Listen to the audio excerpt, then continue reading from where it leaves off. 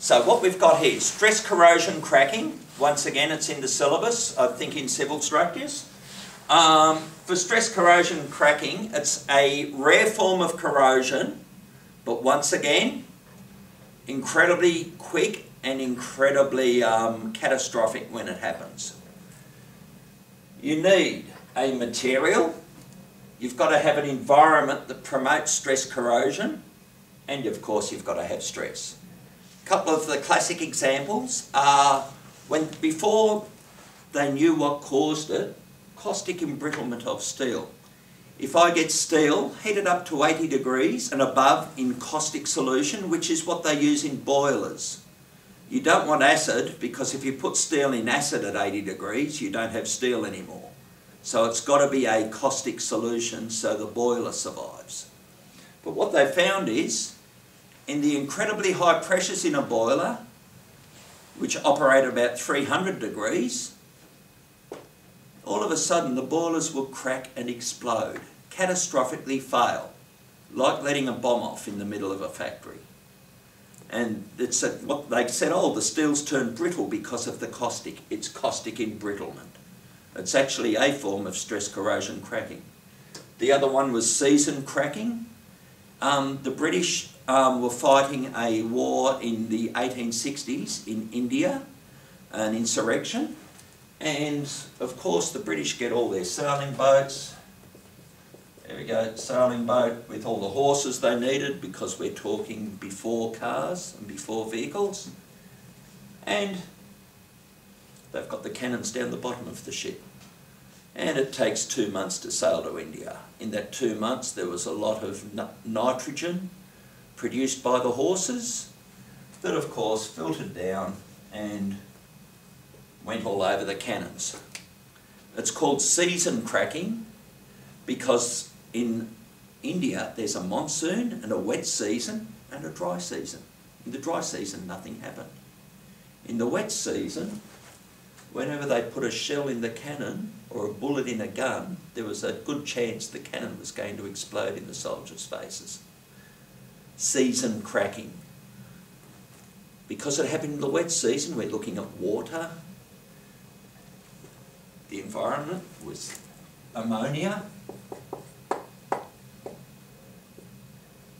The material was brass, and the stress was the pressure produced.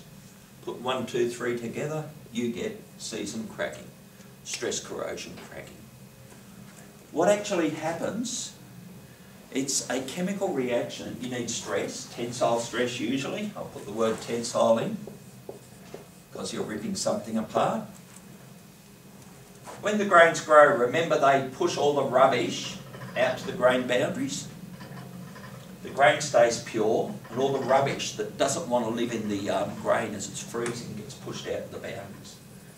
So that little area just before the grains freeze has a slightly different composition to what's on the middle of the grain. Typical stress corrosion cracking, I'll put up an image in a second, but typical stress corrosion cracking looks like a Christmas tree or a lightning bolt. It's commonly referred to as a lightning bolt type fracture. So there's the surface, we're looking at in cross section, and the crack just follows, that's where the direction the force was in.